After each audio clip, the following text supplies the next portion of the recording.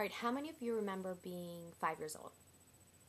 Okay, and how many of you remember something bad happening when you were 5? Okay, well, when I was 5, I actually had to walk by every table and touch the corners. And every light switch I turned on, it went on and off 20,000 million times more. And every doorway I walked in, I was compelled to walk back out and walk back in again. And as a child, I felt like an alien. I didn't know there was something wrong. I didn't know what was going on, but I knew I was different. And when I was 12 years old, I found out I have obsessive compulsive disorder, also known as OCD. And for some reason, I was compelled to do these things in even numbers to prevent something bad from happening. And I had no idea why. And when I went to school, people noticed my compulsions, they noticed my behaviors, and they noticed that I was different. And it was hard because when I got called to the counseling center, I was known as crazy and the wacko and the girl who wanted attention. When freshman year came, 9/11 happened, and I blamed it on myself because I wore a white blouse an odd number of times. So because I didn't put on my blouse an even number of times, I killed all those people. And it brought on the onset of depression because I just felt worthless and helpless and like a no one.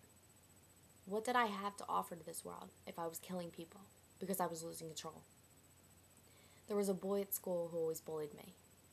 And to this day, I feel something might have been bothering him and he was struggling, but for some reason, I was an easy target.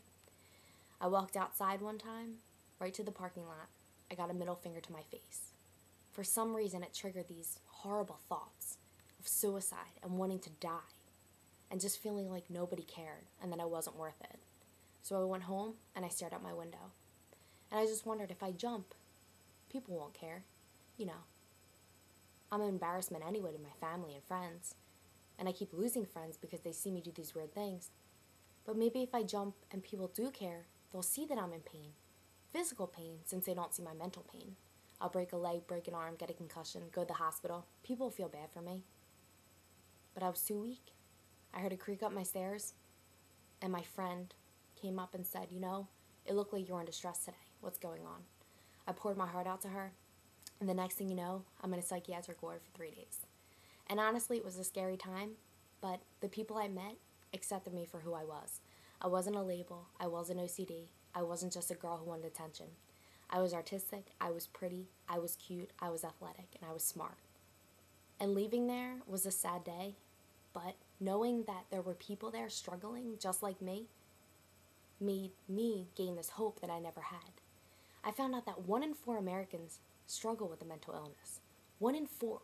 I look around you and I know that there's people hiding, feeling embarrassed that they can't go talk to somebody at the counseling center because it's wrong, because they'll look crazy.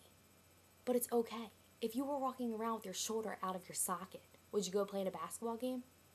So why is it okay for you to go and feel these thoughts and feel helpless and feel hopeless and be struggling with something like OCD or anorexia or something? It's okay to talk to somebody. You don't have to be embarrassed. But it's amazing that the negative things and the positive things you do to people can impact them.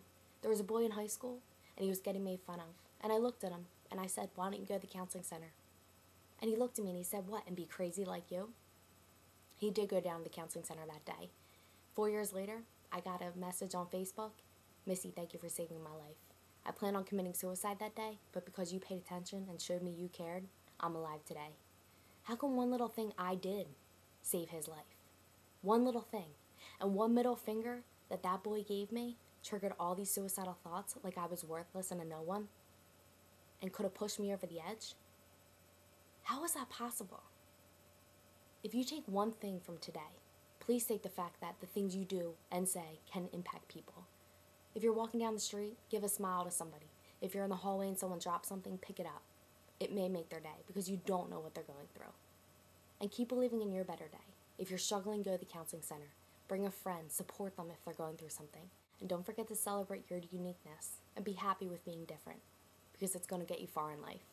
Keep believing in your better day.